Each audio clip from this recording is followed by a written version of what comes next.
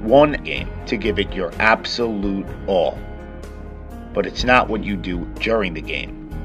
It's what you did before the game to prepare. It's what you did in practice. It's how much dedication you put in during the off season. Did you hit the party or did you hit the weights? Did you run your mouth or did you run the stairs? Did you treat your last set like it was your first? What were your meals like? Did you eat grilled chicken or did you have French fries? What were your practices like? Did you sprint through the finish line or did you slow down just before? You see, the game is won way before you're under those lights. It's won in the weeks and months and years leading up to your matchup. It's how much film you've watched. It's how many plays you've read. It's how you've studied your opponent in and out to know his every move. So you've got one question to ask yourself before you walk out that tunnel. Did you prepare like you were the best, or are you just winging it?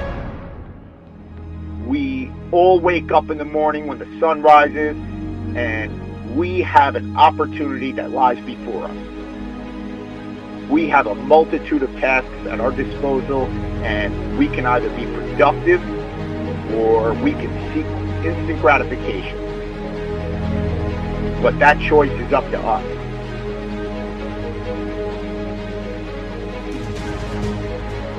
But it's something even more than just about putting in the work and the effort. It's something more than that. And it all starts with your mind.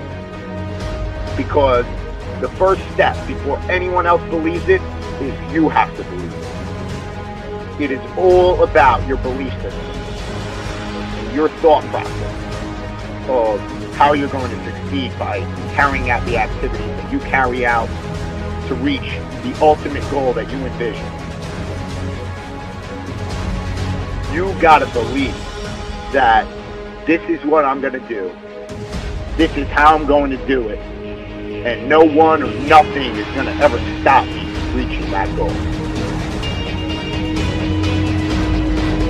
If you start something, finish to the best of your ability. Sacrifice who you are today to become who you want to be. We don't get these moments for long. So no more what ifs. No more maybes. So show them who you really are today. Show them great.